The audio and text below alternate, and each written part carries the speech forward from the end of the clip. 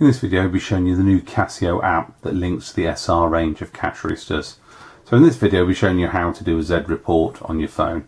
So once you've downloaded the app and connected the actual device to the till itself, you simply press the remote XZ. Here you're given the options. An X read is just a read, so therefore this can be done for a shift, for example, in the middle of the day, and a Z report, as it says there, is a reset, which is usually done at the end of the day. So for example, all we need to do is to press the Z report button here, and it will ask us whether we want to do the report, and the number on the top is the device that's linked to this, and is usually also the serial number of the machine. Simply press the OK button, and it will actually link to the cash register automatically.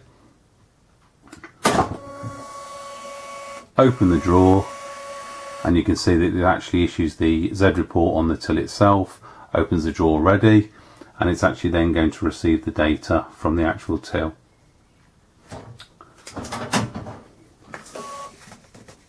The report is then finished, and you get the standard report that you're used to seeing from a till, with a breakdown of the financials and that type of thing. And the actual report has now been also transmitted to the device, so you can now go back to the home screen and you can actually view the reports in the sales reports. So we can see the actual reports and all shown. There's other features available, and these can be shown on our other videos. Thank you for watching our video.